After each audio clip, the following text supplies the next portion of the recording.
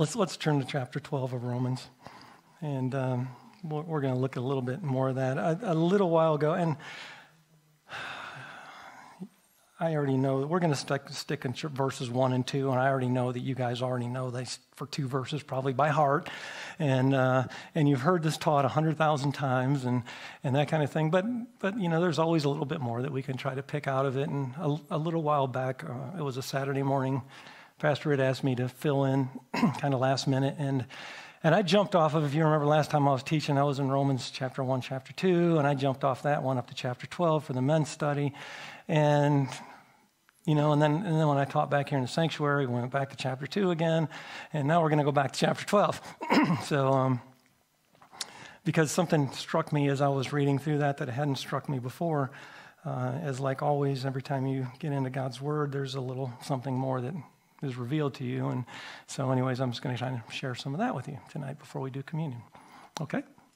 So chapter 12, Romans, verse 1. So before that, we're going to go with the prayer one more time. So Lord, we do thank you for your graciousness to us. We thank you, Lord, for your dedication to us. Thank you for the strength that you give to us. We thank you, Lord, that you have given us the mind of Christ, and we can make sense of all these things even though it seems like the world is spinning out of control. And things just don't seem to make sense. But, Lord, you have given us the mind to understand and to trust in you. It truly does appear to be the end of the age and things that are coming down. So, Lord, just bless our service tonight. And as always, bless our time as we just meditate before you and commune with you tonight. It's in your precious name. Amen. Amen. And before I forget, this Sunday we have a VOM speaker. And so we look forward to that. And we are going to be setting up for, seating outside underneath the pavilion, so weather permitting. If you want to bring your own chair, a more comfortable chair, or if you want to sit out there, you can do that. We're doing that, obviously, because of the uptick in COVID, and we want to try to, generate a little more social distancing in here and allow people to sit outside and that kind of thing. So, but there you go. So look forward to this Sunday with the VOM. All right? Romans chapter 12, verse 1. I beseech you, therefore, brethren, by the mercies of God, that you present your bodies a living sacrifice, holy, acceptable to God, which is your reasonable service. And do not be conformed to this world, but be transformed by the renewing of your mind, that you may prove what is the good and the acceptable and the perfect will of God. So he beseeches us, therefore. The therefore is because what he was talking about in chapter 11. Because of what I was talking about in chapter 11, basically, God has blinded Israel in part so that he can basically bring the gospel to the Gentiles.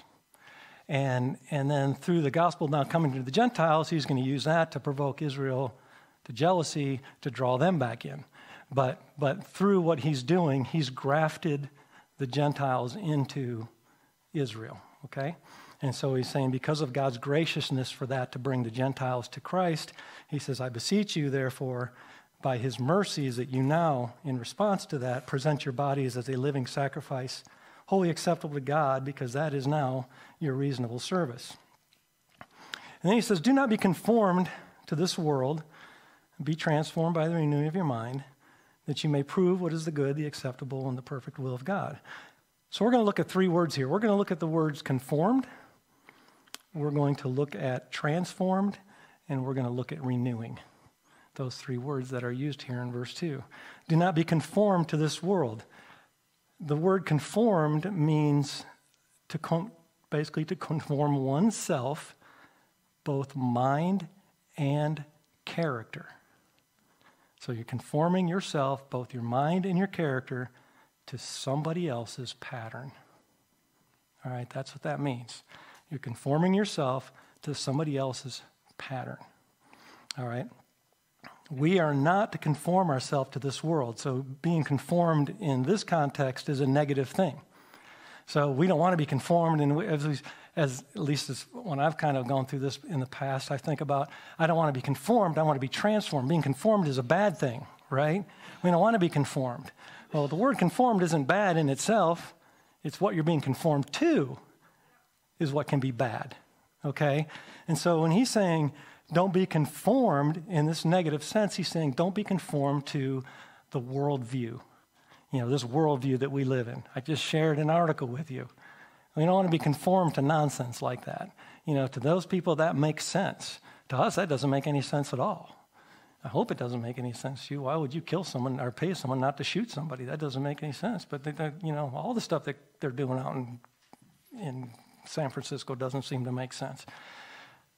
Nonetheless, that's in a negative context that we read this. You don't want to be conformed to this world.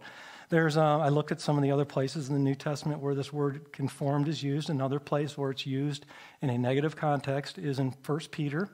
In chapter 1, in 13 to 16, it says, "Therefore gird up the loins of your mind, be sober, rest your hope fully upon the grace that is to be brought to you at the revelation of Jesus Christ. As obedient children, not conforming yourselves to the former lust as in your ignorance, but as he who has called you is holy, you also be holy in all your conduct, because as it is written, be holy, for I am holy." So 2 negative instances there. We don't want to be conformed to this world view. We don't want to be conformed to former lusts that may have, attracted us. We don't want to do that. We don't want to be conformed to those things. We don't want to align both our mind and our character with those things. We want to be transformed, right? But there's a couple places where conformed, or several places where conformed is used in a positive sense. So you all know Romans 8:28, right? All things work together for good for those who love God and are called according to his purpose. Verse 29 then says, "For whom he foreknew, he also predestined to be conformed." Conformed to what? To the image of his Son, that he might be the firstborn among many brethren. Obviously, conformed in that context is a good thing. We want to be conformed to his Son. So the word conformed isn't necessarily a bad thing, right? So if we look at Philippians 3, you can actually turn to Philippians. We'll do that. Get everybody participating here. So I'm just not reading these things to you. You can read them as we go along. Philippians chapter 3.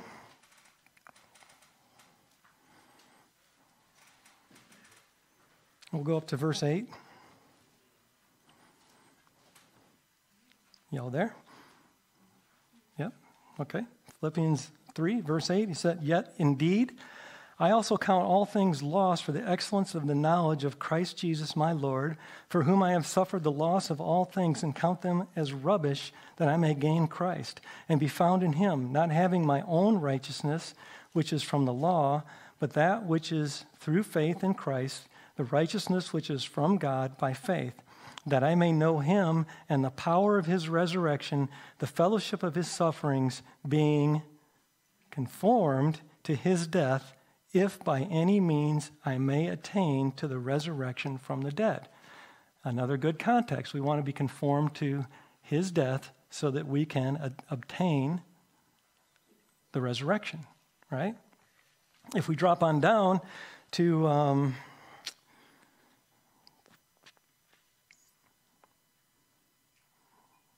I think it was verse 20. Verse 20. "For our citizenship is in heaven, from which we also eagerly wait for the Savior, the Lord Jesus Christ, who will transform," there's that word, "who will transform our lowly body, that it may be conformed to his glorious body, according to the working by which he is able to even subdue all things to himself." So there's now another good use of it. We don't want to be conformed to this world, but we do want to be conformed to him, right? We want to be in mind and character like Christ, right? So that's our objective. So conformed in itself is not a bad thing. When we look it through here, we don't want to take that word and use conformed as a negative thing through all the scriptures. It's negative here in verse 2, but not everywhere. So we do not want to be conformed to this world, but what do we want to be? We want to be transformed. And transformed, y'all know this because we've talked about this 100,000 times, but we'll repeat it. Transform means to be metamorphosed, right? Okay, so that's the Greek word that's used here, metamorphosed. So we all know what metamorphosis is, right? It's being changed from one thing into another thing. And the probably most common, easiest analogy of that or example of that is A butterfly. Yeah, so like you think of a monarch butterfly. Have you ever seen the monarch caterpillar? Kind of an ugly little green thing, isn't it? So, and then what does that do? It crawls up its stalk and weaves itself a cocoon. And then later, it comes out as this beautiful butterfly. I mean, gorgeous, one of the prettiest butterflies out there, right? Just a beautiful butterfly. And if you've ever seen the migration of the monarchs, it's a stunning thing to see. So we know through science that if you this little ugly green thing is the same as this beautiful monarch, right? But if you take out our knowledge of science and someone said to you, they're the same, you'd go, no. That little ugly green thing is not the same as that beautiful monarch butterfly. But they are. They are the same. Except for one has been metamorphosed. One has been transformed. And the idea here is that the thing that was transformed looks so much unlike what it was that you can't even recognize that it was what it was before. That's what we're supposed to be like. That's what we're supposed to be like when we are transformed into the image of Christ. Somebody should look at us and say, you aren't the same person. You know, someone that knew you, BC, you would hope they would say, you're not the same person. You don't look anything like what I remember before. You look like something completely different and hopefully more glorious. So that's the idea of being transformed, right? Not conformed, mind and character, not conformed to this world, transformed into the image of Christ, looking nothing like what we looked like before. Okay, so that's word number 2. By the renewing, right? By the renewing of your mind. Renewing, that word basically is renovation. Okay, the Greek word that they translated into renewing basically means renovation. What's a renovation? Basically, that's it. The definition is a complete and total overhaul. So, you took something and you overhauled it into something else, but it's still, the base of it's the same. Okay? So you think about something that you may have had or whatever, or you know of something that, when it was first built, whether that be a building or an object or something, when it was first built, it was brand new. It was pristine condition. It was as good as it can get, right? And then what happens? Time keeps ticking, tick, tick, tick, tick, tick. And eventually that thing maybe starts getting neglected. It's not being upkept. We have the law of entropy, which means things are going to start deteriorating all on their own. You don't have to do anything. Just leave it alone. It's going to start falling apart, right? It's going to start deteriorating on its own because of this world that we live in. It's a toxic world, and it will start deteriorating. And you give it enough time, that thing kind of starts looking pretty bad. But it can be renewed. It can be renovated, right? And you can renovate it back to something new or something that looks new. So,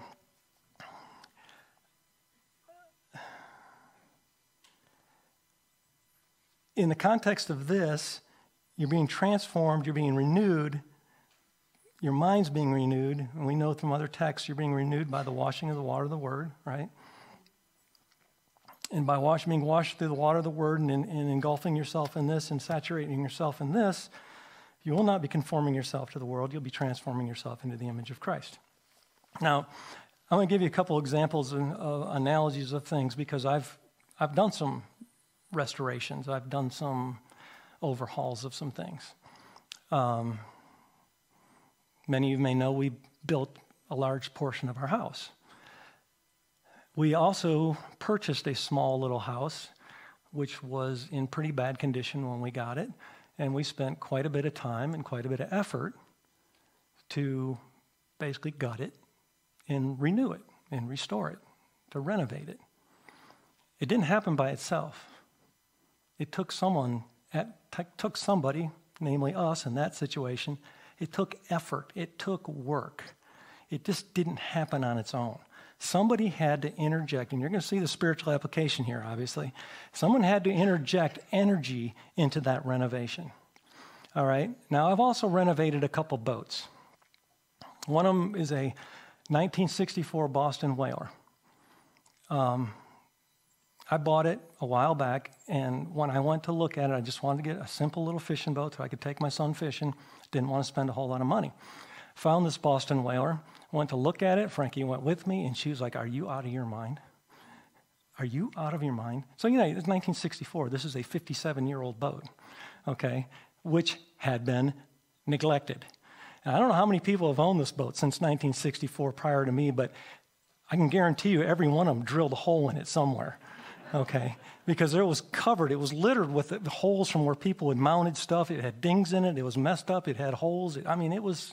Frankie was like, "Are you out of your mind? Are you crazy? Are you really going to pull? You think we're going to be able to pull it home?" Because the trailer was just as bad as the boat. Okay. So I pulled that thing home, and I went to work on it. And when I got done with it, it looked like it came off the showroom. It's a gorgeous, I wish I could show you a picture of it.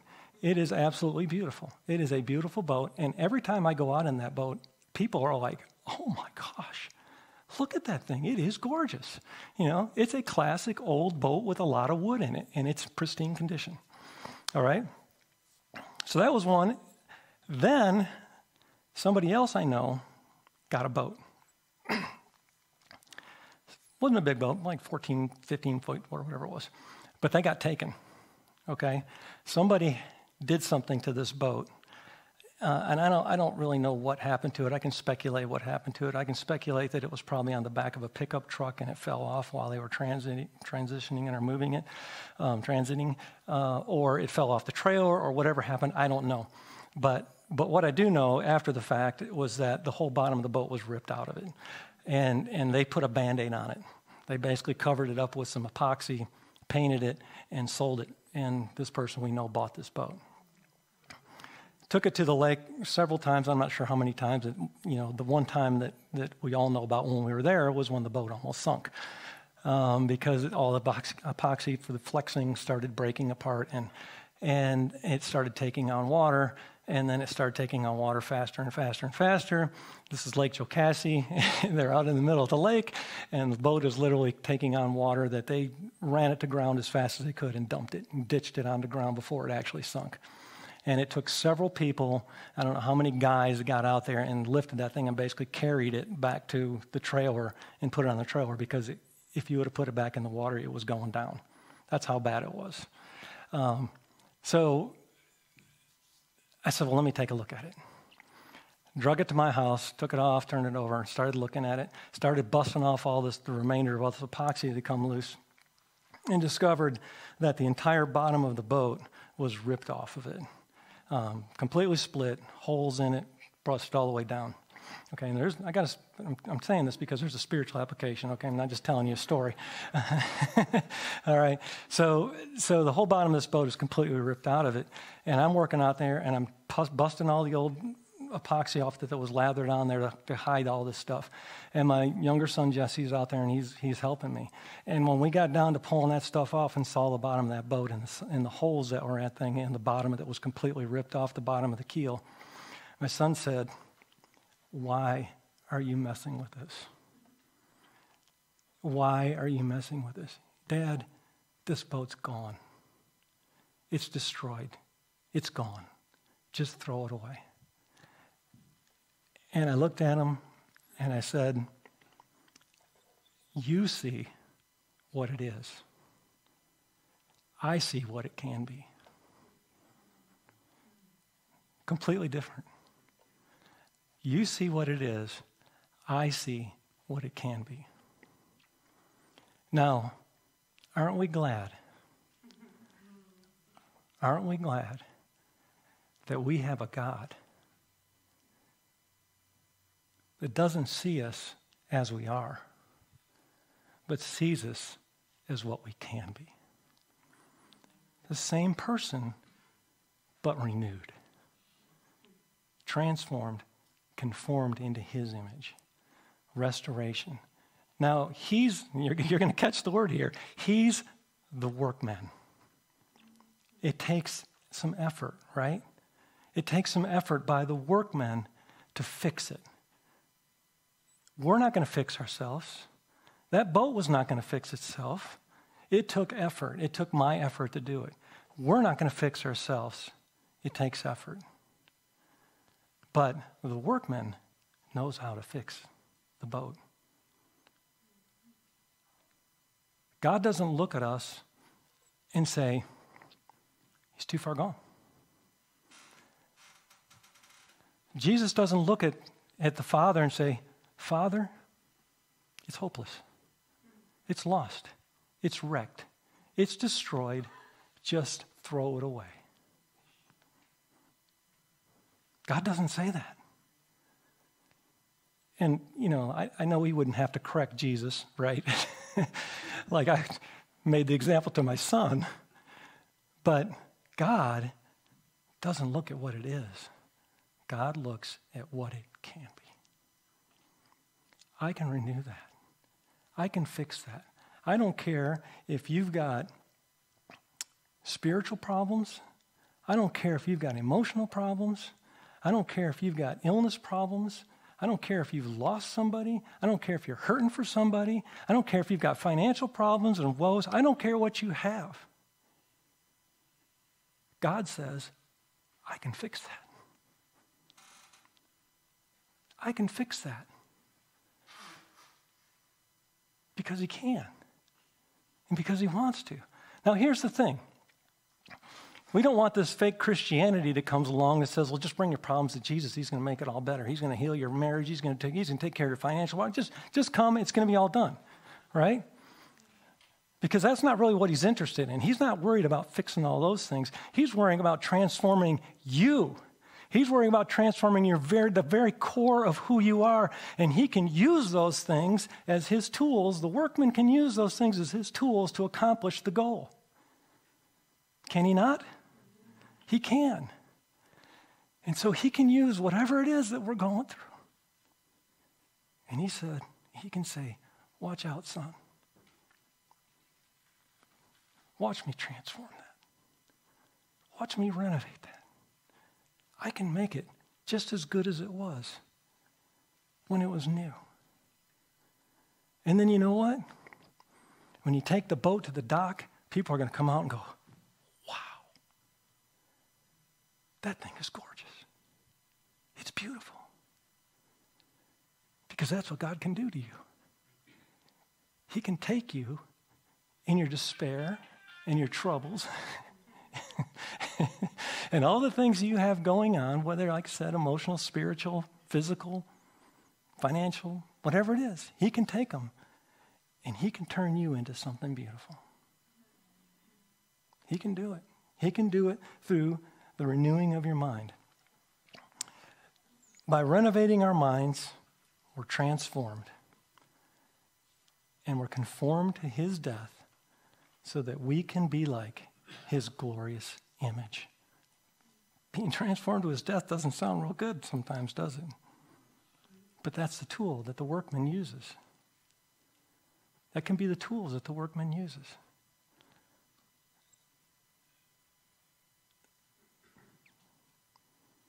Ephesians 2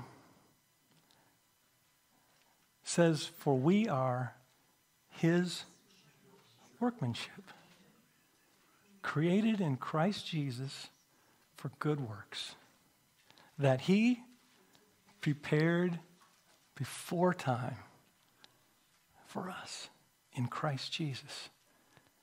He's the workman. We are the workmanship. We are his workmanship, created in Christ Jesus for good works beforehand. The workman knows what he's doing. He knows how to renovate the boat. He knows how to make it beautiful and glorious. Getting there might not feel real good. You know, if it was a living being, I can tell you that boat wouldn't have been real happy when I was ripping all that epoxy off of it. And I was taking it down and shredding it as far down as I could get to it, to expose all the problems. Because if I didn't do that, it would have never gotten fixed. I could have put some new stuff on top of it and stopped it for a while. But you know what? Very shortly afterwards, it would have had the same problem. But that's not what I did. I ripped it down to the very bottom. I tore it apart, got it to where it was basically in the worst condition it could possibly be in, and then I started renovating. Sometimes that doesn't feel real good when God takes us through things like that. Takes us through some trials and hardships, but he does it to renovate us. We're going to go through a lot. I mean, like I said, they're crazy. They're crazy out there, and they're getting crazier. But God knows what he's doing. And he knows how to take his project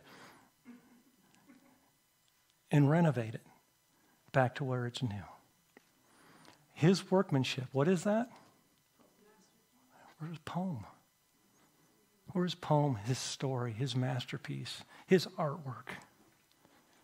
That's what he's doing. He's taking the canvas and he's going to renovate it. That's why we're here. One more part. I almost forgot. When I was doing that boat, I did the major overhaul. And I got it to where it was, okay, this thing is seaworthy. Well, it was seaworthy. And the majority of it was fixed. I had fixed all the, the massive holes and the cracks and the breaks and all that. And then I went to start painting the bottom of it with some new paint. And when I put the new paint on the bottom of the boat, this is just the actual under the waterline paint that I put on there. When I put that on there, some blemishes came out that I couldn't see before. There was a couple places on that boat that still had places that would have leaked water. They were blemishes that didn't present themselves until after the major overhaul. That's where we are, right? We may have gone through the major overhaul already. We get blemishes on us, don't we? Don't we get some cracks in us here and there? Don't we get some things that that needs to be repaired? I don't think I want to put that back in the water yet until I fix that. We can't just let that go on. We just can't forget about that. We can't look the other way. Well, the major's done. The majority of it's fixed. We can't just, no, we got to fix those blemishes. That's why we're here. That's why we're here, because we need to have our blemishes fixed. That's what we're going to do tonight. We're going to spend some time. We're going to come before God, come before Christ. We're going to remember what he did for us. And we're going to say, in all honesty, I know and you know that I've got blemishes. And they need to be fixed. You're the workman. He's the potter. We're the clay. We yield to what the potter wants to do. And he'll fix our blemishes. It's a lifelong process because we live in a toxic world, and as soon as it goes back to being perfect, something's going to happen. That boat's going to bump up against the dock. It's going to run up on the rocks. It's going to break my heart when it does. But then the workman's going to have to get back after it and go, I got to fix that. We're going to continue to have our blemishes until the day we leave this place. But we have a workman. I'll fix it. Come to me. I will fix your blemishes. Amen? So we'll close with this. To be transformed by the renewing of your mind, that you may prove what is the good and the acceptable and the perfect will of God. So we have to have our minds renewed. God's the workman. We have to keep ourselves in here, right? You heard at one time back, we had a guy that we were kind of partnering with a little bit, and he always used the phrase, the gospel is action. It takes action on our part.